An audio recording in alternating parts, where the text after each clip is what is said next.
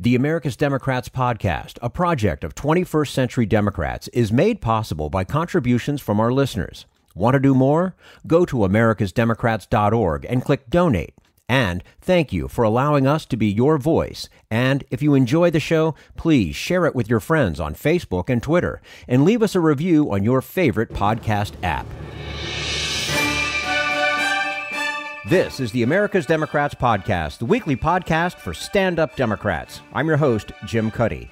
This week, Frederick Isasi of Families USA on why now is the time for Congress to take a stand on lowering health care costs. Historian Martha S. Jones on her new book, Vanguard, How Black Women Broke Barriers, Won the Vote, and Insisted on Equality for All. Plus, Bill Press with legal analyst Barbara McQuade on holding Donald Trump responsible for his actions leading up to January 6th. Had enough of Fox News, the House Freedom Caucus, and Donald Trump? If you want the facts that you won't get from them or from the fake news sites of the alt-right, then stay tuned. Our sponsor, 21st Century Democrats, works hard to get everyday Democrats involved in returning our party to its roots and to success at the ballot box. Sit back and listen, then stand up and fight. And follow 21st Century Democrats on Facebook for all the latest progressive news. We're glad you can join us. As Democrats' reconciliation bill makes its way through Congress, health advocates will be closely watching. Frederick Isasi says this is an opportunity to make a critical and necessary investment in the health of every American.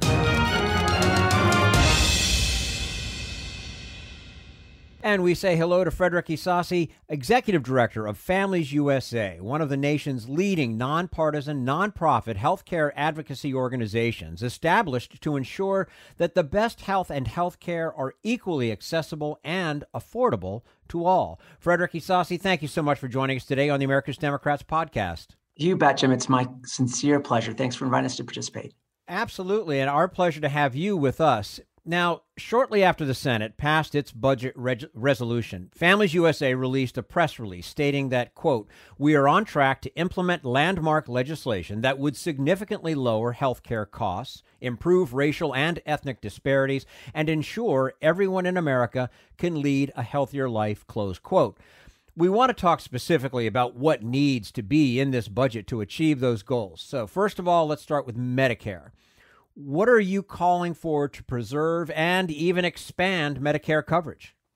Well, to start with, we're very excited at Families USA about this opportunity. Both President Biden and the Democrats who are in control in the House and Senate have been very clear that they really want to go for it. This may be the most significant moment for healthcare legislation since passage of the Affordable Care Act over a decade ago. So this is a really important opportunity. Absolutely, positively, one of the most important opportunities in there is the Medicare program. It's an incredibly important program. Over 60 million men, women, and children receive coverage in Medicare, either because they're elderly or because they're disabled. It's one of our most important programs. And in this particular moment, one of the things we're pushing very hard for is to finally create an oral healthcare benefit, hearing and vision benefit for Medicare recipients to make sure that they can both take care of their oral health, their vision, their hearing, and be financially stable.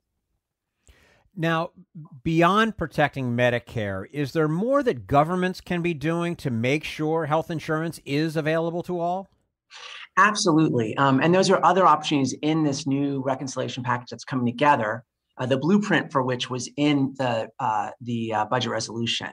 So, first and foremost, what we are seeing, and there's really no other way to describe this than a David and Goliath fight, we see an opportunity to lower prescription drug prices for all families in this country. This is quite a moment. As most of the folks listening know, the pharmaceutical industry is arguably the most powerful lobby in the entire country. It's a well over $1 trillion a year industry. They spend more on lobbying than any other industry, and they know what they're doing. And they are working very hard right now and they have been, and very successfully for years, to stop the government from getting in there and stopping their abusive prices. And what we're looking at now is an actual moment where we may be able to change federal law to finally let the government get in there and negotiate the prices of prescription drugs to make sure that they're not abusive and they're not out of reach for most families. So that's an incredibly important opportunity. It's something that I hope all the listeners will really pay attention to and be engaged in. We need every single voice out there saying that we're fed up with the pricing abuses of the prescription drug manufacturers, and it's time for the government to get in there and make sure we're getting a fair shot. There's other things in there that we're very concerned about. We want to make sure that the health insurance plans that are offered to people through the health insurance exchanges are really affordable. And that's about improving the subsidies available for coverage. And we did that during the Recovery Act the rescue plan that just passed. And we're trying to make those permanent, really, really important. We know that over half of Americans are really concerned about affordability of health insurance and healthcare costs. And we know that almost a third of them are actually not taking, for example, their prescription drugs as prescribed because they can't afford to. This affordability issue is central to most families. And then another really important target for us is Medicaid. As most of the listeners know, during the passage of the Affordable Care Act, we created a new Medicaid benefit for the very most vulnerable people, for those people out there who may be making almost no money, maybe have a very limited ability to earn money, may have undiagnosed mental health issues or substance use disorder, housing insecurity. Before the Affordable Care Act, that group of folks, many of them just simply were not eligible for Medicaid, no matter how poor they were. And we created a new eligibility category so that the poorest, the folks who are the most vulnerable could get Medicaid. But we know in this country, about 15 states have not expanded Medicaid simply because of politics, because it was tainted with Obamacare and they refused to do it. And so the most vulnerable in those states currently don't have coverage. And we could finally solve that by creating a federal Medicaid benefit that doesn't have to run through the state. So that's another big push in this package as well. Think of they could be heroes had they expanded Medicaid. They could stay in office for a long, long time if they do the right thing. But for whatever reason, as you say, it's politics and they choose not to. Now, Frederick, Families USA is a strong advocate, of course, for ending skyrocketing healthcare prices. But where do you see the worst abuses happening, and how can legislatures rein them in? Yeah, this is such an important point.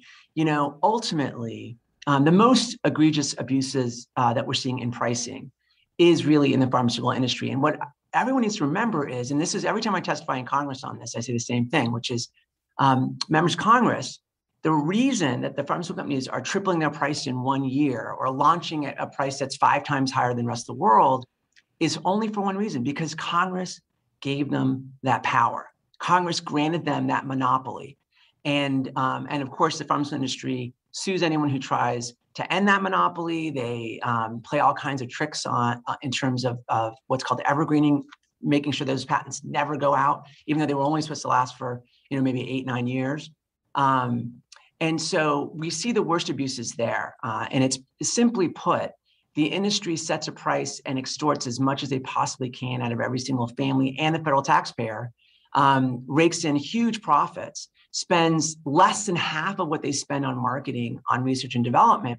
And honestly, I think the thing that's most troubling to me and to many folks out there working on this issue is, as long as we let the pharmaceutical companies play tricks and extend their patents and get smart lawyers to figure out ways so they can keep charging whatever they want for something that's been on the market for years and years and years and years, like take insulin, for example, been on the market for over 100 years, right?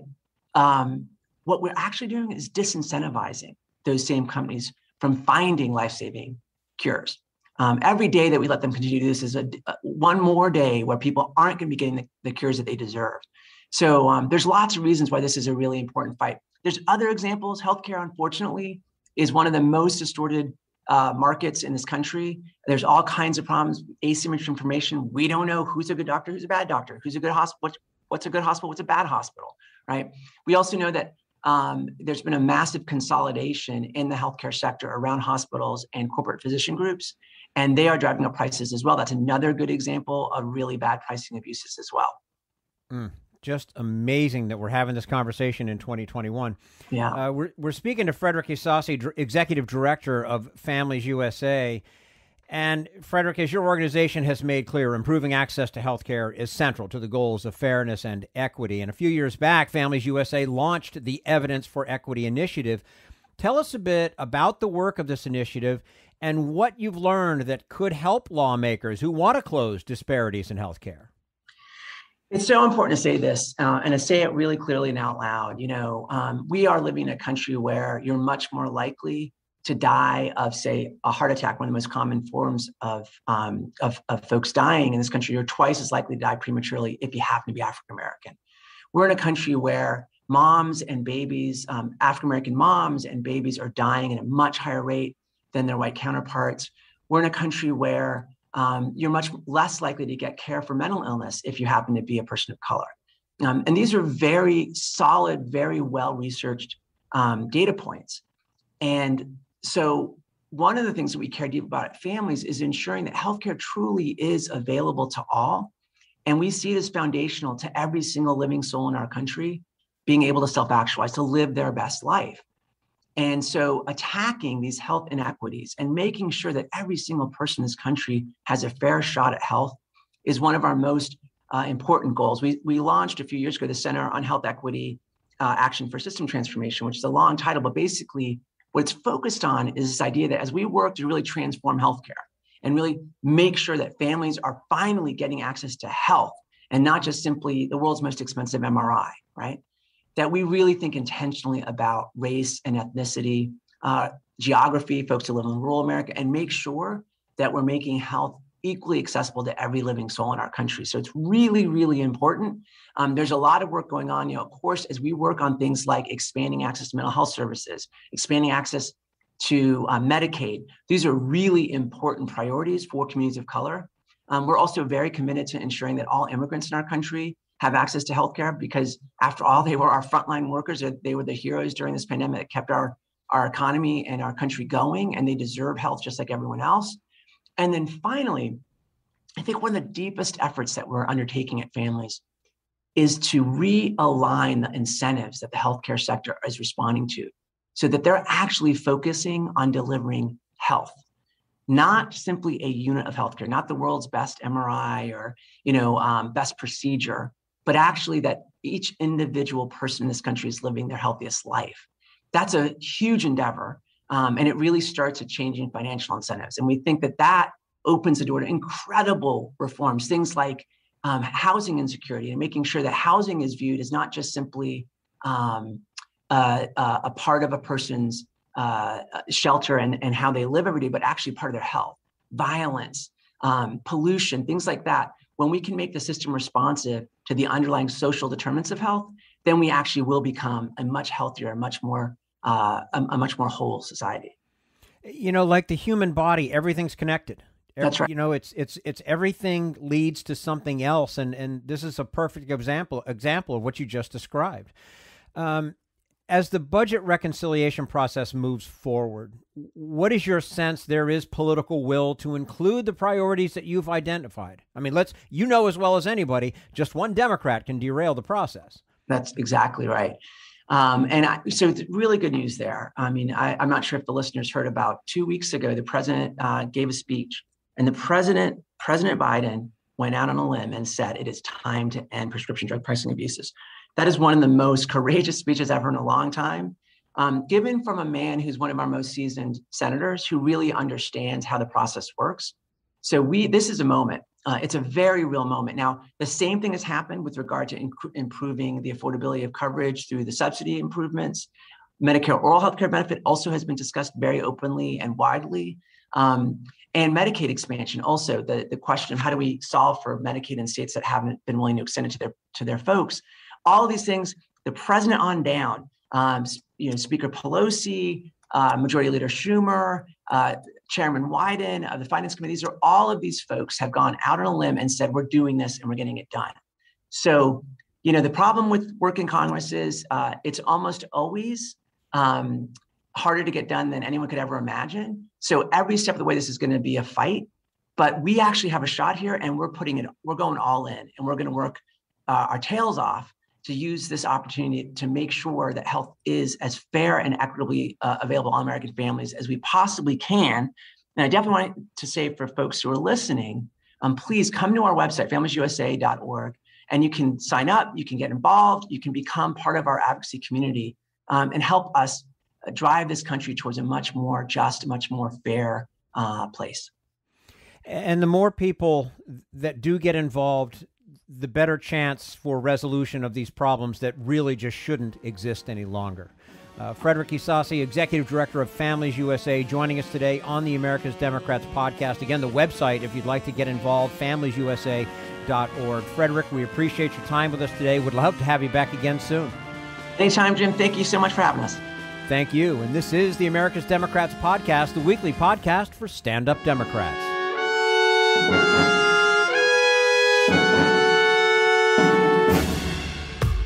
We want you to sit back and listen to this americasdemocrats.org podcast, a project of 21st Century Democrats. But we need you to stand up and fight. Do you want to get involved and help get our party back to its roots and to success at the ballot box? You can make your contribution to help us keep this show going and to elect Democrats who will stand up for democratic principles. Go to americasdemocrats.org and click on Donate at the top of the page. Social Security measure. I believe that we must pass legislation to provide medical care. This is our tradition. When our grandparents came to America, it was the Democratic Party which said, welcome. It was the Democratic Party, the party of Roosevelt and Truman and Kennedy and others, who said that America belonged to all its people, not just a handful of the rich or a few giant corporations. That's why great leaders like FDR fought so hard for Social Security, and why JFK stood up to the insurance companies and their Republican allies to get Medicare. It's not just one thing, or one time, in one place. It's about a whole history of standing up to the Republicans and saying someone has to be on the side of regular working people in America, whether it's defending Social Security or just the way your loved ones are treated on the job. That's what the Democratic Party is all about. And that's why this message has been brought to you by the Democratic Party. Working people like you and me. Paid for by 21st Century Democrats. Not authorized by any candidate or candidates committee. This is the America's Democrats podcast, the weekly podcast for stand-up Democrats. Coming up next, why black women in America had to wage their own fight for the vote and how they won. But first, we turn to Jim Hightower, America's #1 populist, for his common sense commentary.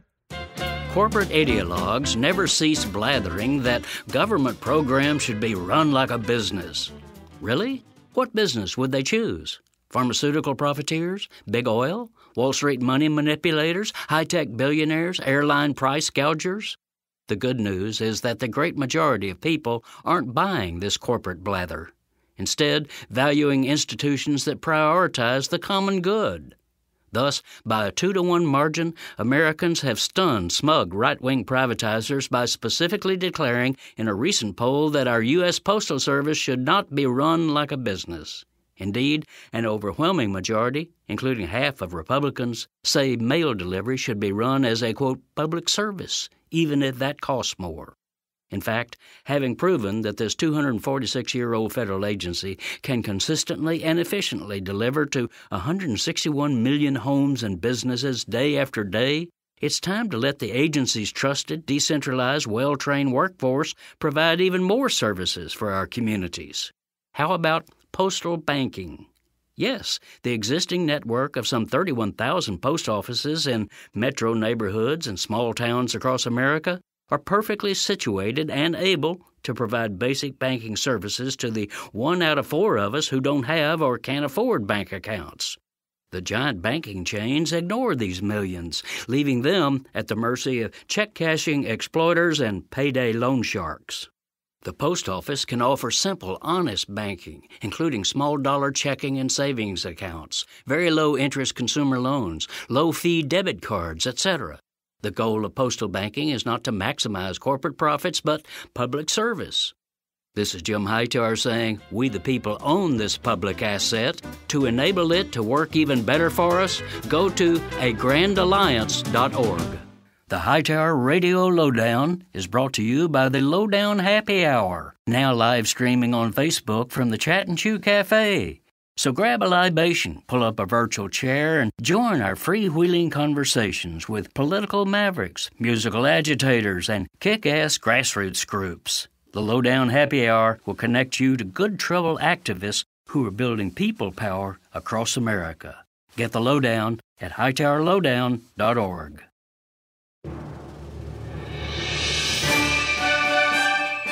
This is the America's Democrats podcast, the weekly podcast for stand-up Democrats. In her newest book, acclaimed historian Martha S. Jones writes about the black women who fought for the vote even after the 19th Amendment was passed. It's a little-known history, but one that is essential to understanding the evolution of democracy in America. And we say hello to Professor Martha Jones, the Society of Black Alumni Presidential Professor, Professor of History, and a professor at the SNF Agora Institute at the Johns Hopkins University. She's also a legal and cultural historian whose work examines how Black Americans have shaped the story of American democracy, and is the author most recently of Vanguard, How Black Women Broke Barriers, Won the Vote, and Insisted on Equality for All, which was selected as one of Time's 100 must-read books for 2020. Professor Martha Jones, thanks very much for joining us today on the America's Democrats podcast. I'm happy to be here. Thank you. Thank you. It is our pleasure to have you with us. So the 19th Amendment, as most people know, secured the right to vote for women in 1920, but not all women. How were Black women excluded from this accomplishment? Yeah, thank you for that. I think there are two myths that surround the 19th Amendment. The one is that the amendment guaranteed to all American women the right to vote. Well, not quite.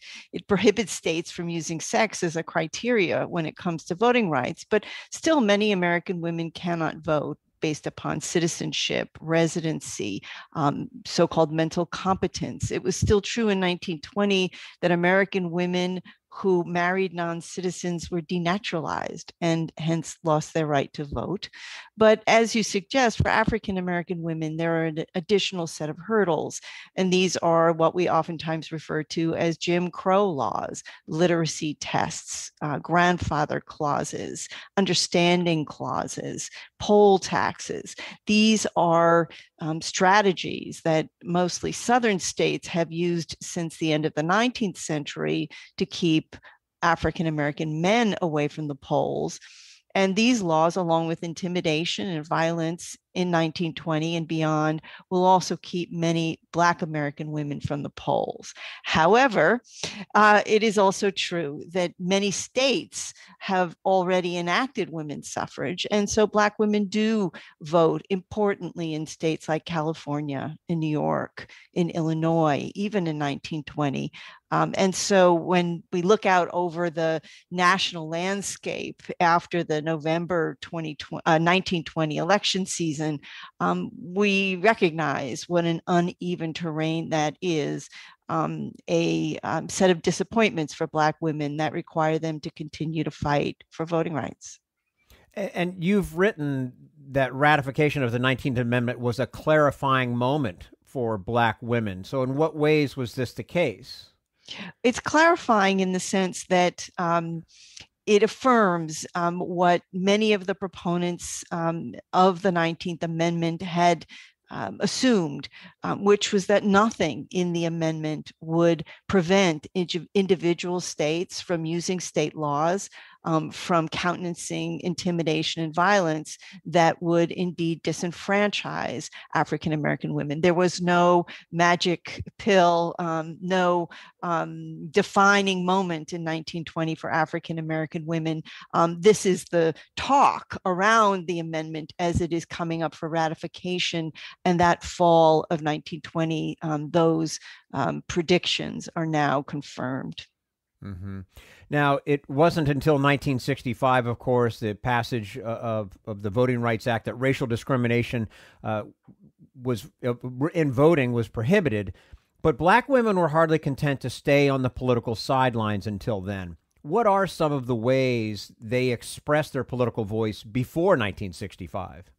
You're so right to point out that African Americans do not simply sit down in the face of the disappointments of 1920, and instead they embrace the challenge of now building a new movement for voting rights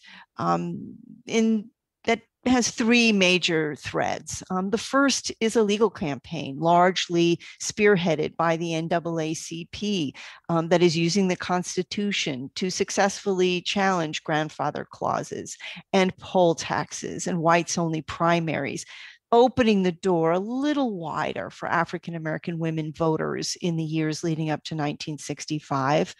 At the same time, this is a moment in which Black women are in the trenches, doing the nitty-gritty work of American politics in every election season. They are registering as they can, casting ballots as they can, moving the needle in some places on election day, most memorably in Chicago, where Black women are not only organized, they are Republican Party operatives in the 1920s. They are voting as a bloc. And as a consequence, for example, they are able to send the first African-American man to Congress since 1901. In 1928, Oscar DePriest goes to Washington, very much a credit to Black women's in the trenches voter activism, even in the face of discrimination. Now, the story, or the prong of this story that's most familiar to most of us, of course, is the civil rights movement.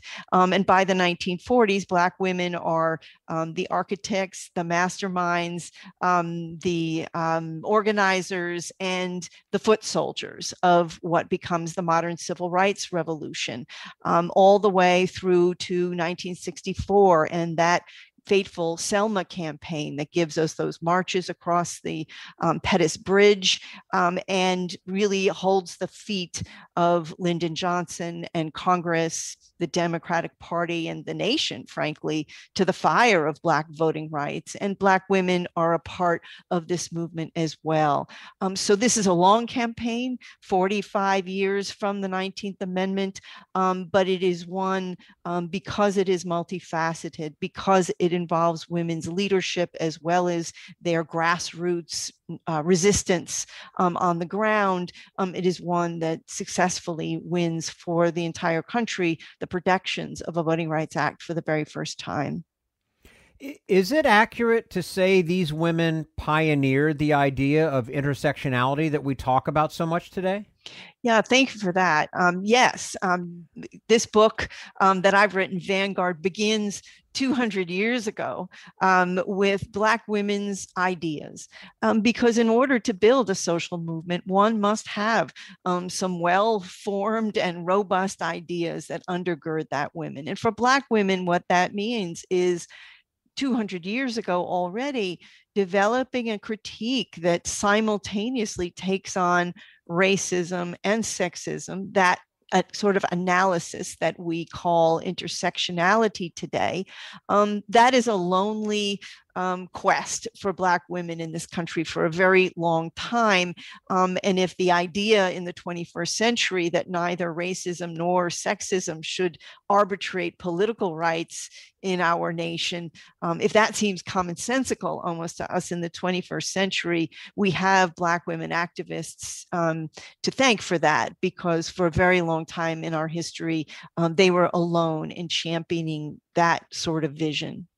Absolutely. We're speaking to Professor Martha Jones, Society of Black Alumni Presidential Professor, Professor of History, and a professor at the SNF Agora Institute at the Johns Hopkins University, and the author most recently of Vanguard, How Black Women Broke Barriers, Won the Vote, and Insisted on Equality for All. Martha, some of the amazing women you write about we've heard of, such as Ida B. Wells, but some are far less well known. Tell us about Hallie Quinn Brown. Thank you for that. Your questions are wonderful, if I could just say.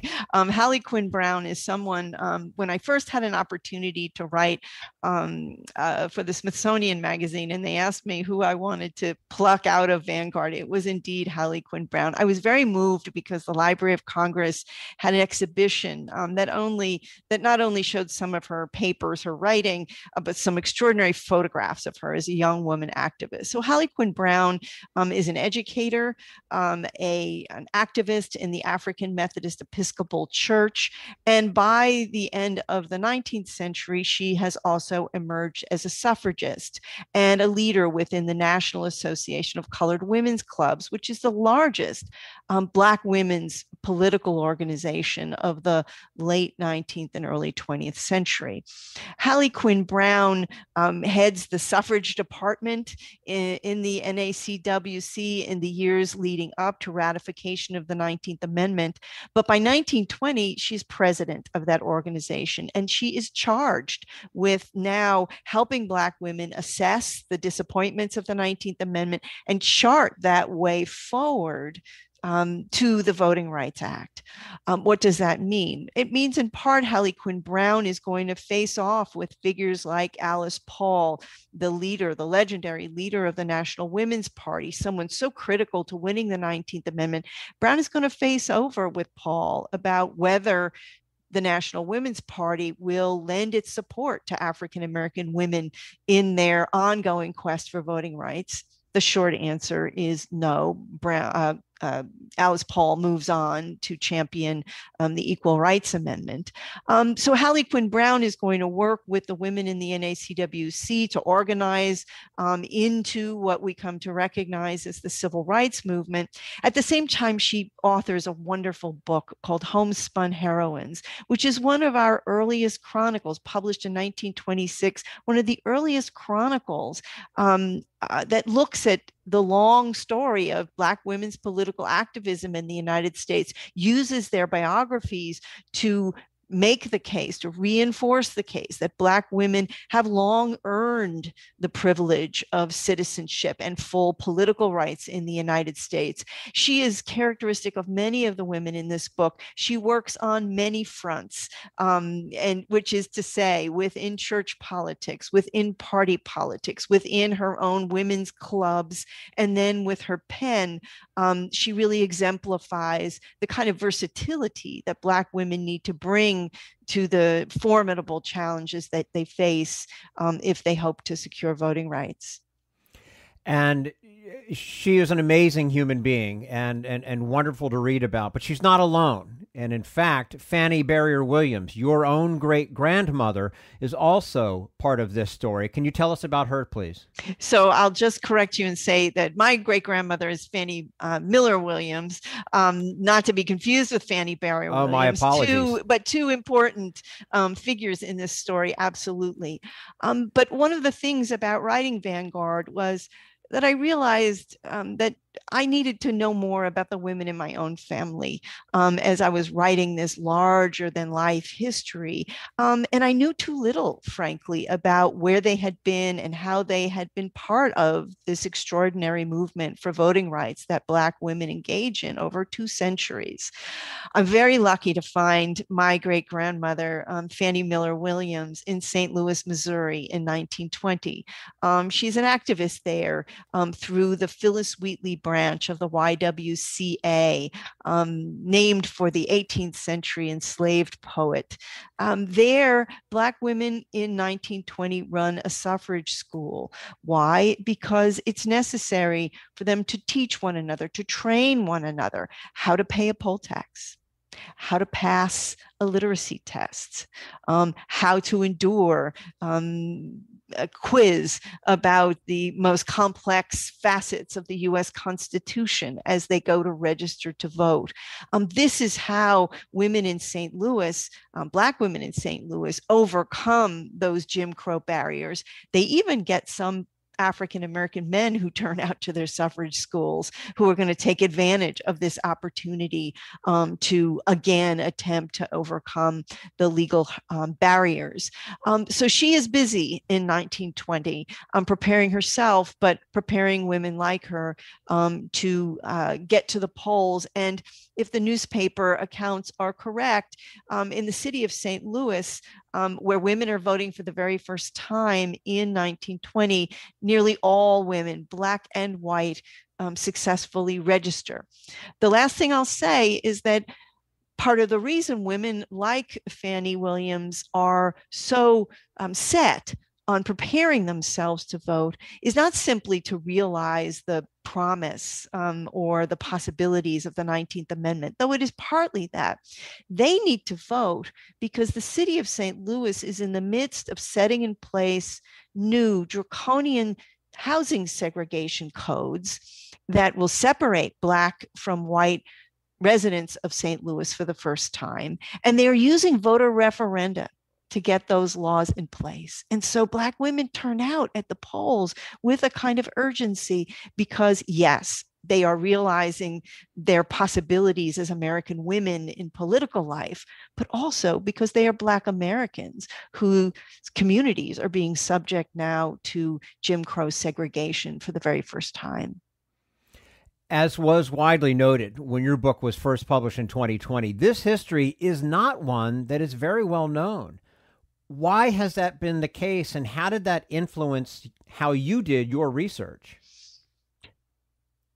The number one remark I get about this story goes something like, why didn't I learn this in school? And the first thing I have to say is I didn't learn this in school either. And I'm someone as a historian who believes that part of our charge is writing the histories we need to read. And Vanguard was the book I needed to read coming into 2020 and that hotly contested election cycle in order to understand deeply the roles that Black women would play. But why we didn't learn this, and we haven't learned this before, is a poignant question because it leads us to look back at the earliest histories of the movement for women's suffrage. And when we do, those histories that were authored by women like Susan Anthony and Elizabeth Cady Stanton, names that are legends in our popular imagination of the movement, women like Stanton and Anthony wrote histories, in their case, 6 volumes and nearly 6,000 pages of the history of a movement. And they told it from their point of view. They told it from the perspective of their facet of the movement. And that meant that much of the story that I tell in Vanguard, which does not happen in the organizations led by women like Stanton and Anthony, is omitted. It is erased. And frankly, historians, if you will, bought it.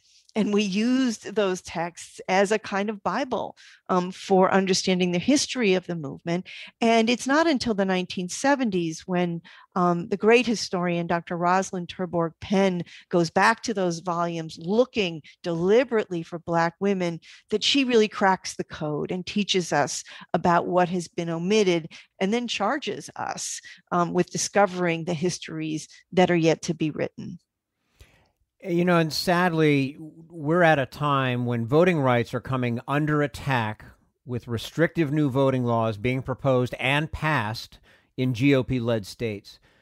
What can we learn from this history about why we are in this place today and how to fight back? One of the things I learned writing Vanguard was that across the long history of this country, voting rights and voter suppression have always been companion stories. And we've talked today about 1920 as one example of the expansion of voting rights for many American women, and yet the suppression of the voting rights of African American women. So in some sense, we can recognize the dynamics that we are confronting today by virtue of that lens from history. There are some lessons, I think. The first is there is no shortcut in American politics around that work that we do each election cycle in the trenches. And Black women do that work at great personal cost, oftentimes, even in the face of rampant voter suppression, violence, and intimidation. We must do that work day in and day out, each and every election cycle. That's one. We have to be in the trenches. That's where politics happens. At the same time, the women in Vanguard, when they got the podium, they got the microphone, or they got the editorial page, always spoke of their highest, their best ideals, right? They called for universal voting rights. They decried the influence of racism, sexism. They spoke of voting in human rights terms, which is to say that in order to animate their work, in order to sustain their work, they also had to have big ideas and to champion those big ideas at every turn. Voting rights are not simply, the mechanics of democracy or the pragmatic road, right, to material benefits. For the women I write about, they really were the heart of democracy. And we need to say that and to remind ourselves, and as the women in Vanguard do, equip the next generations to do the long haul work of democracy. One of the things I admire so much about these women is that they bring up their daughters, their students, the next generations of young women to continue the struggle. And I think that is part of where we are in 2021, is looking to ourselves, but also understanding that part of our charge is to train next generations to champion democracy, even in the face of American voter suppression. Amen. The title of the book, Vanguard, How Black Women Broke Barriers, Won the Vote, and Insisted on Equality for All. Again, selected as one of Time's 100 must-read books for 2020. The author, Professor Martha Jones, joining us today on the America's Democrats podcast. Martha, we appreciate your time very much. Would love to have you back again soon. Thank you so much for having me. Thank you. And this is the America's Democrats podcast, the weekly podcast for stand-up Democrats.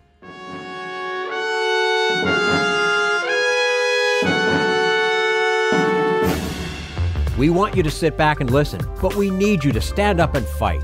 Help get our party back to its roots and to success at the ballot box. Make your contribution to keep the americasdemocrats.org podcast, a project of 21st Century Democrats, on the air, and help elect stand-up Democrats.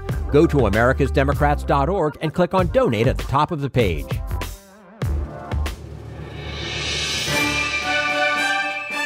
This is the America's Democrats podcast, the weekly podcast for stand-up Democrats. And now Bill Press talks with former U.S. Attorney Barbara McQuade on why a failure to open a criminal investigation into Trump's role in the January insurrection would undermine democracy.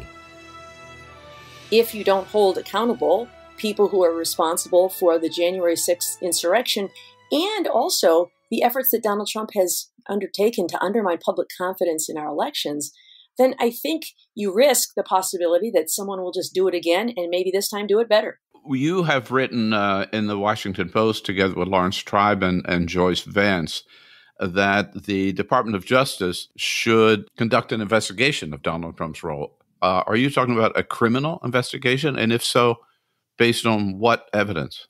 Yeah, I think there is already sufficient what's called predication to begin a criminal investigation. Predication just means I have some facts to suggest that there is a crime that may have been committed here, as opposed to just a wild fishing expedition. You know, I don't like Bill Press, so I'm just going to start investigating him to see if he's committed any crimes. That would be improper. But if there is some basis to suggest that a crime has been committed, then it's absolutely proper. And in some instances, in a case like this with such grave importance, there is a need to conduct an investigation. So I think an investigation should already have begun. Maybe it has, and the Justice Department is just doing what it normally does, which is keep investigations quiet. I don't know if you immediately name Donald Trump as a target, but certainly I think you want to investigate all people who are involved in that insurrection. That investigation is, of course, ongoing. We know that the people who are at the Capitol that day have been charged with crimes. And as the U.S. Attorney in the District of Columbia promised at that initial press conference to take that investigation as high as it goes so that we can determine was there somebody at the top who was coordinating all of these efforts?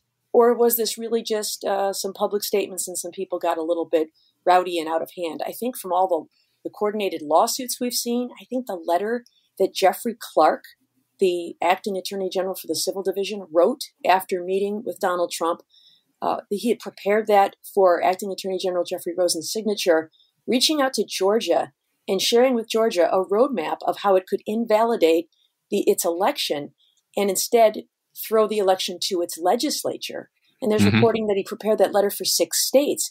I mean, that strikes me as perhaps the stuff of a conspiracy. I think that there needs to be an investigation to satisfy us that whether there was or wasn't some kind of criminal activity.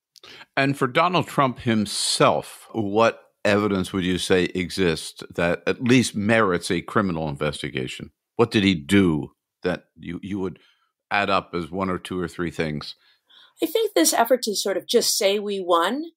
We know that on election night, he came out and said, we won. He's gone, his lawyers have gone into court to say we won.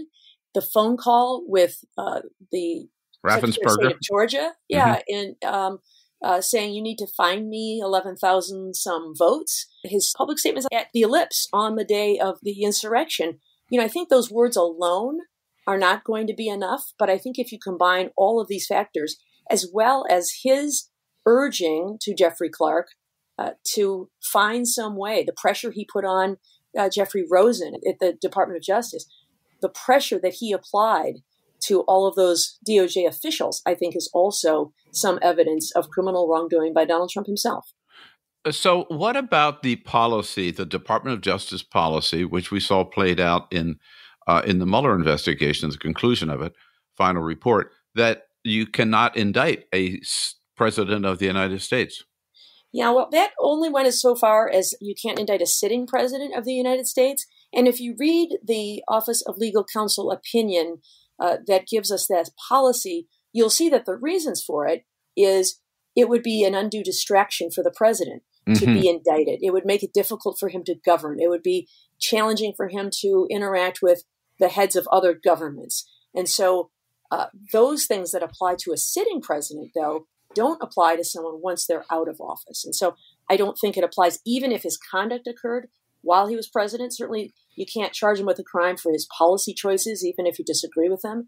But this would be violation of actual statutes. It's sort of a tangent, but I remember well because I was covering the White House every day when President Obama took office. And there's a lot of pressure on him, a lot of calls, particularly from Democratic members of Congress, to indict, have the Justice Department investigate and indict George Bush and Dick Cheney for war crimes, particularly because of the torture. Yeah. And Obama chose not to do so. What's the difference here? Or is there a difference? Yes, of course, I haven't seen the evidence that they had against President Bush and Vice President Cheney. I don't know whether it was strong evidence, but there are two questions that prosecutors have to ask themselves. One is, can we charge a crime here? Is there sufficient evidence that a crime has been committed? Can we prove each of these elements at a trial? The second and harder and more important question is, should we charge this crime? That's how prosecutors use their discretion every day. Not every violation of the law merits federal charges.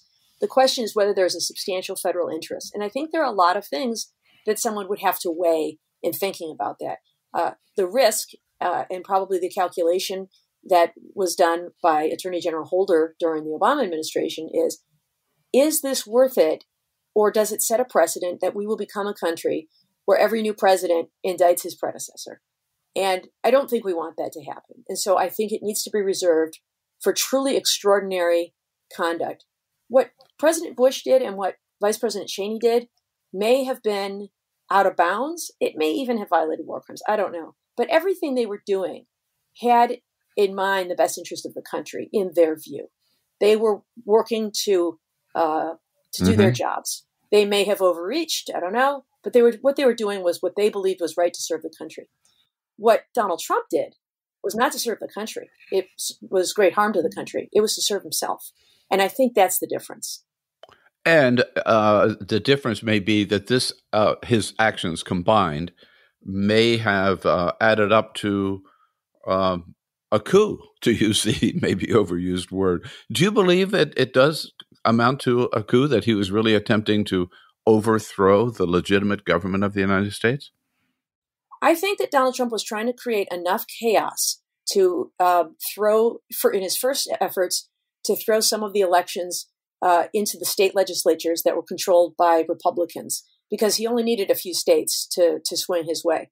Georgia, Michigan, look at all the places where he filed lawsuits. Right. I think when those efforts failed, he then tried to do the same thing in the Congress. If he could create enough chaos there and get enough people to vote against certification, then that throws the election into the House. And you might say, well, the House had more Democrats than Republicans, so what's the point? But the way the voting works is each state gets one delegation. And when you count the math that way, Republicans actually had the majority. And so that was one path to his electoral victory. And so is it a coup? I don't know if it's a coup. It's a diabolically clever way to try to undermine democracy in America. Right. And one could argue, I believe, to overthrow the legitimately elected new president of the United States. Yes. From what you've seen, the evidence that you've looked at, did Donald Trump incite the insurrection on January 6th by his comments? I think I think in one sense, in the generic sense of the word, yes, he did incite. Is it sufficient for criminal? There is a crime for inciting violence that can be charged criminally. There is a legal test, because of the First Amendment tensions there. He would say, I just gave a fiery political speech, and people do that all the time. They urge people to fight. We have to fight for our rights. You hear that all the time. And I think the standard is a case where the Supreme Court said the test is whether the person intended to incite violence and whether it was reasonable that the audience took it that way. And so I think the audience took it that way. They marched down. Marched down Pennsylvania Avenue, just as he said. They went into, they fought for their rights, and they went to take their country back. So the question would be, what was Donald Trump's intent? And that can be very difficult to ascertain, but not impossible. And that's where investigations are important. You talk to people around him to ask, what was his goal that day? What was his purpose? Was he talking to people in Congress about this sort of a breach, or about, even if he didn't know exactly what was going to happen, creating enough chaos and disruption that they'd have to shut the vote down? That may have been the simple goal. I don't know that he envisioned people losing their lives and engaging in violence and spreading feces on the walls of the rotunda. So could that be a crime? I think we're not there yet. I think you would want to see what the evidence of his intent was. Did he intend to incite violence? And certainly some of the people who were terrorists who were at the Capitol did say they were there because Donald Trump sent them there. One of them there. So I think that second prong is I think pretty easily met. A fact finder like a jury would have to decide, would that be a reasonable interpretation from a listener who was in the audience? You might say, give a very garden variety speech, and if someone who is mentally unstable takes your words and then uses it to go kill somebody, that wouldn't be enough. But if it's reasonable, if people in that crowd would say, yep, he's sending us down there, let's go. And you're right, that was the effect on some of those people. I think that is good evidence that it was reasonably understood that way. And we know that Donald Trump was not the only one to give some incendiary remarks at that January 6th rally. Certainly, Rudy Giuliani and Congressman Mo Brooks would be added to the list. Could they also be brought into this investigation, and should they be, by the Department of Justice? Yes, I think you also need to look at whether there was a concerted effort. That's where, a potential conspiracy can come into play. If they said, the three of us together are going to give the most fiery speech we can think of because our goal is to get these people mad and riled up and get down there and shut down that vote. All we need is enough chaos down there that they'll clear the chamber. They'll get those members of Congress out of there. I mean, my gosh, we've got the Vice President of the United States down there. We've got the Vice President-elect down there. Let's rile them up. So if that's the case, but, we had Rudy Giuliani saying, I think his words were trial by combat. So that is certainly beyond, I think, sort of garden variety, fiery political speech. And but I think that on their face alone, it is not enough. But I think it does merit further investigation, going all the way back to election night when Giuliani said to Trump, just say we won. That's our strategy. We're just going to say we won. We're going to continue to pump the country with this disinformation until enough people believe it. Now, I'm interested that you said that it's possible that the Department of Justice might already have this such an investigation underway. Really? They could do that and we wouldn't know about it? Yes. In fact, we're not supposed to know about most investigations. we know about this investigation only because of what happened was so very public. And so ordinarily, the Justice Department is to neither confirm nor deny even the existence of an investigation, except when necessary to assure the public. And so because everyone saw, this horrible thing unfold on January 6th, it was necessary to come out and say, we are investigating and we will hold people accountable. And even that day, they did announce that they would take this to the highest levels and find out if anybody was involved in planning this and would hold them accountable. So I think that investigation gives them the leeway to go all the way up to the president if they believe they've got sufficient evidence to do that. To date, we've seen, kind of the low-hanging fruit. Right. People who were entering a restricted area, for example, and have pled guilty. Mm-hmm. People who have assaulted officers. There have even been some, Oath Keepers and some of these other groups who've been charged with conspiracy to obstruct an official proceeding, by showing up and forcing Congress to shut down those proceedings that day. And they did have some pre-planning where they had a variety of people with walkie-talkies and other kinds of things.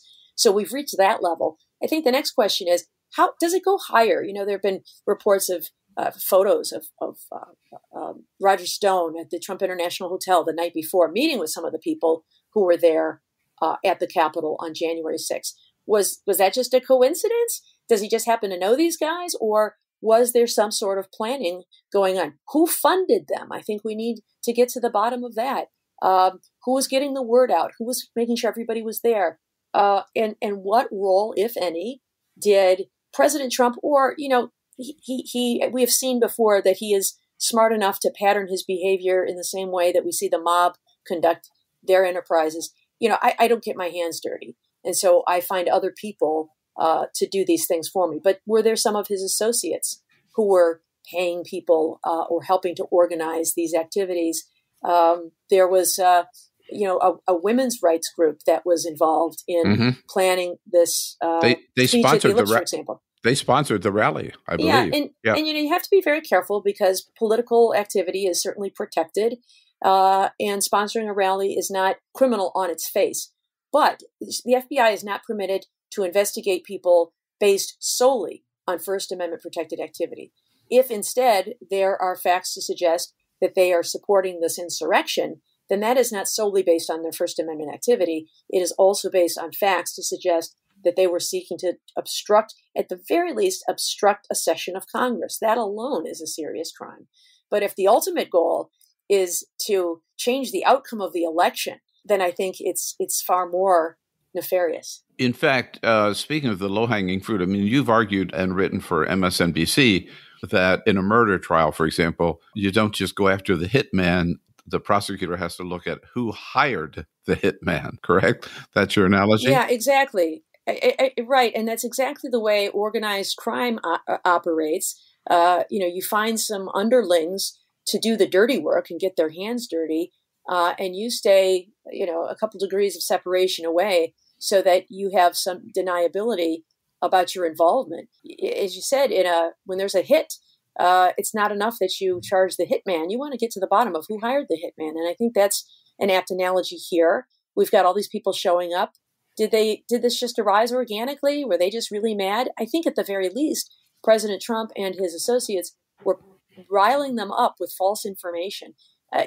One analogy is to organized crime. Another, frankly, is to terrorist organizations. And that is the playbook of Anwar al-Awlaki. He would preach on the internet, and people would see this. He would rile them up and get them angry and incite them to action. And so I don't know that President Trump went so far as to incite killing or violence per se, but he certainly wanted to disrupt the peaceful transfer of power. Popped into my head as you were speaking that we actually started a war in Afghanistan to go after the man who hired those who conducted the terrorist attacks on September 11. Exactly. If the Department of Justice were to limit its investigation and its actions, criminal actions against those who invaded the Capitol on January 6th and did not go up the chain, did not go after Donald Trump or Rudy Giuliani and others, if they took no action at all, did not follow up at the criminal level there, what impact would that have, do you believe, on the country, on our legal system? Well, of course, they can only file charges if they find sufficient evidence to prove a case. And I think it would take an awful lot. I know that no one is above the law and all people should be treated equally. But I think for the reasons we discussed earlier with regard to President Obama's decision about his predecessors, or Eric Holder's decisions about predecessors to the Obama administration, I think it is a decision that the Attorney General would not take lightly. I think he would want to make sure the evidence is overwhelming. But if they fail to take action, I do think there is a concern about what that bodes for the future. One of the reasons we prosecute people, I think sometimes we think only about public safety and removing from the community, incapacitating people who are dangerous. The Boston Marathon bomber had to be removed from the streets because he was dangerous. Dylan Roof had to be removed from the streets because he was dangerous. But another reason that we prosecute people is for deterrence. You can't get away with it. If you do this bad thing, there will be a price to pay. And not only does it deter the individual who gets caught, but it also deters everybody else who's watching. And so if there is no deterrence in this case, you can imagine somebody who's watching this, who says, I see how this game is played. Trump was pretty clumsy about this, but I can think of a way to do this in a much smoother way. I'm going to follow this playbook, but I'm going to start my disinformation campaign earlier, or I'm going to hire some more credible people, or I can think of a different way legally to abuse the legal process to win. And I think that it tends to undermine the effectiveness of our elections. I also think that all the things that President Trump has done has really undermined public confidence in our elections. He keeps talking about how they're rigged. He starts that. He even in 2016, you remember, he started talking about the rigged election. If he hadn't won, I am sure we would have been hearing the same things in 2016. But to his great surprise and that of many others, he actually won that election. So suddenly, no word about the election being rigged, right? We don't care because he won. But when he loses, then it's all rigged. Undermining confidence in voting by mail, which is something we absolutely should be doing more of, especially during a pandemic. And so all of those things have been so harmful. And so to just let it go, I think would be a mistake. If there is a rigorous investigation and a decision is made that the evidence just is not sufficient to prove guilt beyond a reasonable doubt, then that's an understandable position. And letting it go could certainly maybe convince some future president, right, that he can get away with the same thing. Yeah, sure. If he's clever enough. Yeah, any candidate for office could think about this. And whether it's a president or someone running for governor, or maybe it works even better if you're running for dog catcher, no matter what level, anything that undermines the integrity of our elections and even the perception of the integrity of our elections, I think is very harmful to democracy and everything this country stands for.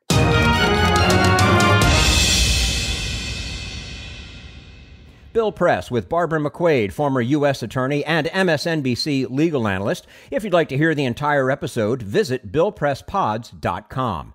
And that's all for the America's Democrats podcast. Thank you to all who made today's show possible. Frederick Isasi, Martha S. Jones, and the entire Bill Press team. And thank you for listening. If you liked what you heard, please get involved in our efforts to keep this show going and to elect Democrats who are bringing the party back to its roots. Go to americasdemocrats.org and click on Donate at the top of the page. And be sure to find 21st Century Democrats on Facebook and Twitter, and leave us a review on your favorite podcast app. For the America's Democrats podcast, I'm your host, Jim Cuddy.